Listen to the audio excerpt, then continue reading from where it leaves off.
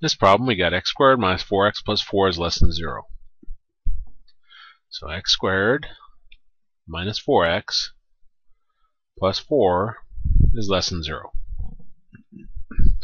First step, get everything on the left side, 0 on the right side. That's done.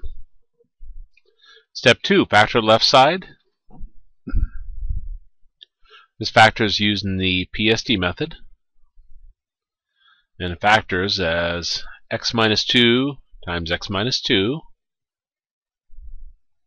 which is the same as x minus 2 squared.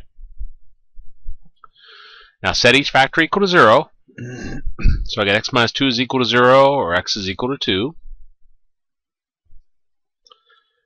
And using our x-axis, our critical values, clear over here is negative infinity, clear over here is positive infinity.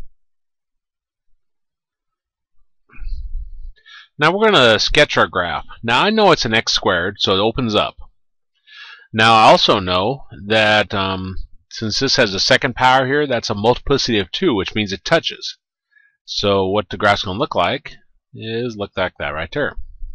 Now if I didn't know that, I could graph this. So x squared minus 4x plus 4. So go to y equals, clear, x squared minus 4x plus 4. And then press graph.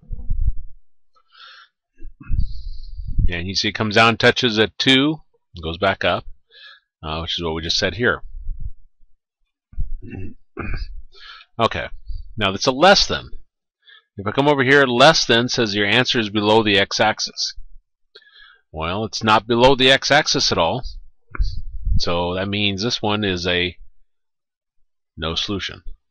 You could write empty set if you wanted to, but no solution is fine.